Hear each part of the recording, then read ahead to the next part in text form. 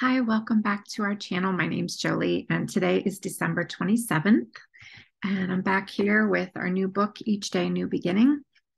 And I'm grateful to be here with you and just settling in after the holidays. And I need a reading.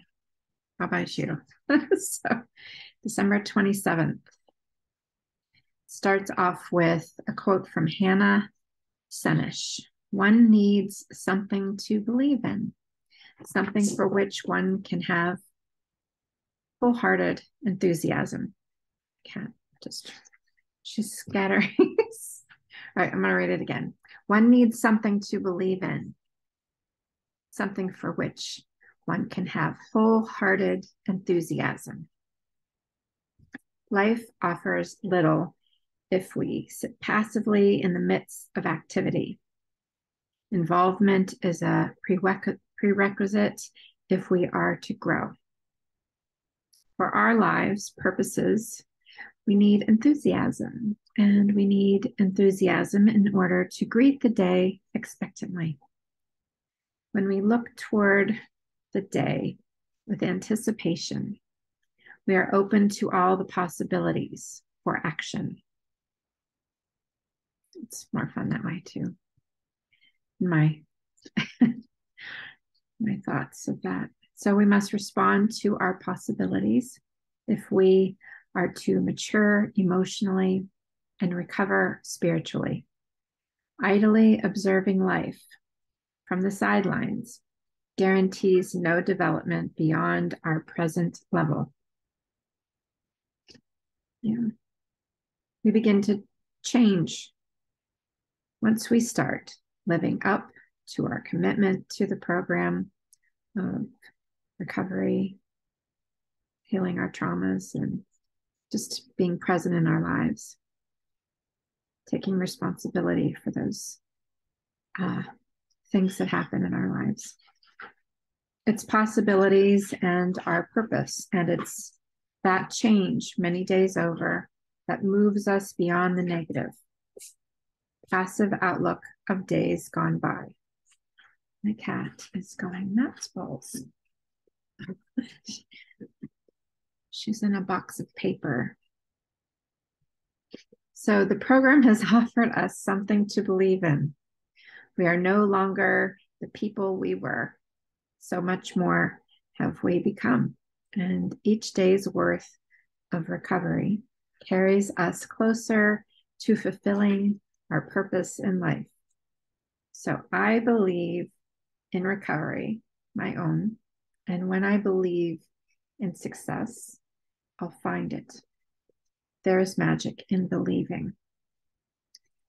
So today's conversation I had with a really good friend that I trust was that sometimes I can witness myself saying things to myself that aren't necessarily true. Like, oh, I never, or oh, that won't work because and then I'll go, wait a minute, that's old stuff. That's like going, wow, like I'm the victim of myself. And, or because I didn't this or I didn't that in the past. And what I found by witnessing that I was doing that, I'm like, I'll stop myself and say, is that true? Is that true? I can see that I have proof that I can manage, I can organize, I can because I've done this, this, and this. So stop, breathe, and know that everything that comes into my mind isn't necessarily true. It's good to know.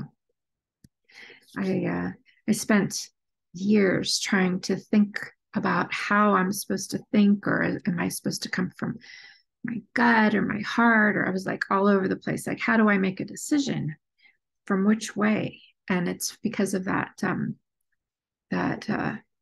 those ism thinkings, like those codependent thinkings that come from growing up in generations of alcoholic behavior, immature behavior, where they're living through how their emotions are pulling them around instead of feeling their feelings, which is different than being ruled by emotions. At least for me, what I'm coming up with, so that I have a different understanding. So feeling my feelings is one thing, honoring that, but not being ruled by how my emotions can just pull me around. And using logic, like that's not true. Don't have your emotions pulling you around and around. Just like have good witness of that. I think that's where journaling is really good, just so you can get it out. Having really a good people in your life, whether that's your therapist. If you don't have people yet in your life, you can have a therapist or a counselor, or we can talk on this platform here, because the comments really supportive people in here. I'm really appreciative of you. And so that we can have the logic of, I am doing good because I just got through this day the best I could. And even though maybe I've learned some things, I still may, have old habits that still kick in. So every day, we just get through one day at a time. Okay. And that's okay if we're not okay. So anyway, I know that I'm powerless over other people, places, and things that are outside of me. I can see the good in it or good in them, or why, hold out for that time. But if they're being abusive, or the situation just doesn't fit my needs at this time, maybe it fit my needs 30 years ago, but I'm still holding on to that. Or maybe it will fit my needs 20 years from now. But I have to live in this moment. Like, how is it right now? And if I make a decision, it'll either work out or it won't work out. And I have to be okay with that. So as long as I do the homework first, best I can, and then I evaluate logically the reasons why I would be doing this decision, see how it'll affect myself first, and then how it'll affect people outward, as much as I can know, because I don't know really what will happen once the wheel turns to the right or the left, the front or the up. You don't know. It's like if you make a left turn, you get rerouted on the, you always get rerouted on the GPS. If you're going to a direction and your higher power knows where you're going, ultimately, then I believe that, your GPS will still guide you where you're supposed to go. It may take you a long route, or if you're stubborn, you're like, no, I know it's this way. And it'll keep saying, turn left, turn around, you turn. But if you go far enough off the path that your GPS told you to go, then you're going to, eventually it'll reroute you again, but then again, the other way, like another way to go. Anyway, road less traveled. Whatever that is, for whatever you're taking out of that. But I don't know even if that made any sense, but that's where I'm at today. One needs something to believe in, something for which one can have wholehearted enthusiasm. Little offers little. Life offers little if we sit passively in the midst of activity.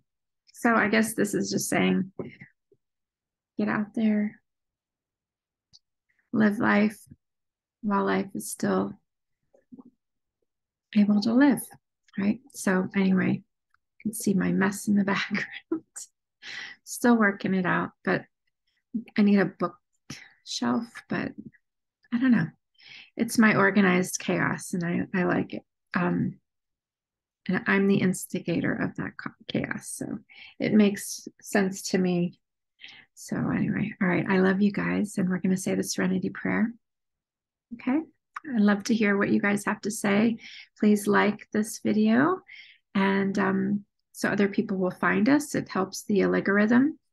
And there's 365 days plus of readings on this channel. So you just have to go to the main channel page, look in the search button, and just click in your date that you want a read. Like there's Hope for Today, the book. There's all the Course in Miracles are up, and Courage to Change and One Day at a Time in Al-Anon. There are starting readings of, let's see, what's the other book that I was reading? There's, we're working on the steps, the 12 steps. And I believe we're still just on 3, but we're going to be moving forward to 4. There's a little bit of 4. So I noticed that that video got a lot of views. So I'm going to get back into that. I think that book is right back there. And I'll go ahead and get that again. So, all right. I love you guys. I'm going to go take care of my little moon cat because she's scatting around. And she's getting used to this new place. And all right. I hope you guys are doing good. All right. And we'll say the Serenity prayer. God, grant us the serenity to accept the things that we can't change, to have the courage to change the things we can, and the wisdom to know the difference one day at a time.